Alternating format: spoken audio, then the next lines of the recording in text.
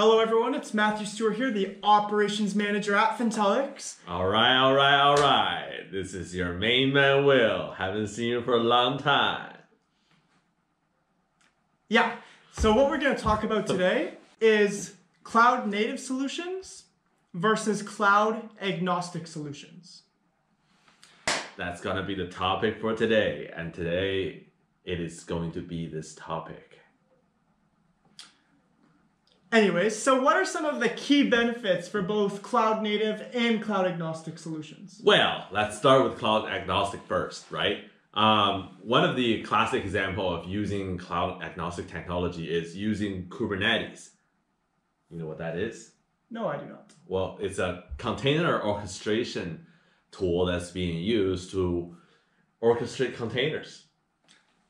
So it handles the availability, scaling the containers, health check, monitoring, and also version updates, rolling updates, etc., etc. It's originally developed and pushed out to the market by Google, and later maintained by the open source community. So a lot of the cloud providers, such as Amazon, Microsoft Azure, and Google Cloud Platform, they all have their cloud native Kubernetes services. So, like for instance, Amazon has EKS, Elastic Kubernetes Services. Microsoft Azure has AKS, Azure Kubernetes Service. So Kubernetes can actually be deployed on machines. So you can just spin up your virtual machines and create a Kubernetes cluster that way.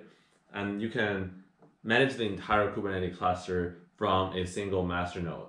So if you use Kubernetes, just raw Kubernetes, you can actually create platform-independent microservices and applications simply by spinning up a bunch of machines, right? And then just install Kubernetes, turn them into a cluster, and bam, you're able to launch production-ready product. So what cloud agnostic means? It basically means platform independent. You're able to deploy your system onto one cloud platform, and you're able to lift and shift that into any other platform, right? Okay. So needless to say, for a lot of startups that don't know whether or not they're going to stick with one platform, having that architecture will definitely help them for future down the line if they decide to migrate out of that cloud provider.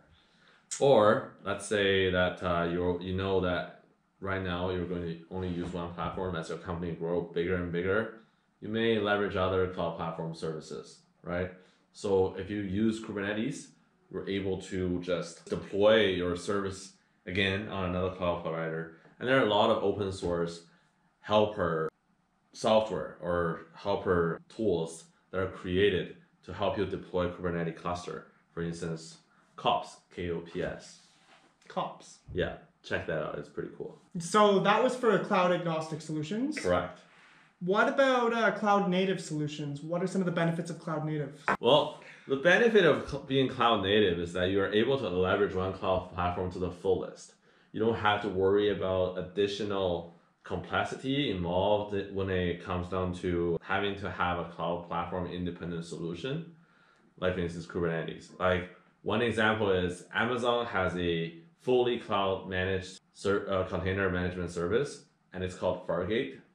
It takes care of everything from like your managing the actual infrastructure to rolling updates to make sure the pod, like the containers stay alive. So health check. So it's really like worry free, and also not to mention that there's additional support. Like for instance, if you're running into some issues related to your infrastructure, and if you were doing cloud agnostic approach, you would have to solve that problem on your own. Whether you go to open source, raise a ticket issue, and then you have to hope that someone from the open source community can help you out, or you have to just look into the actual source code and find what that issue is, right? But if you're using a cloud native platform, you can raise a support ticket to that cloud provider, and someone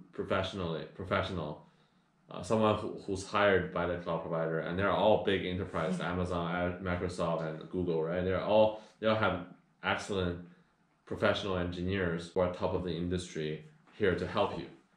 But you only get that if you go with a cloud native solution? Yeah, because they won't be able to support any open source software. Like for instance, like if you ask them open source software, like for instance, Jenkins, which is a CI/CD tool. If you ask Amazon like support service, can you help me fix a bug in Jenkins? They will laugh at your face and tell you no.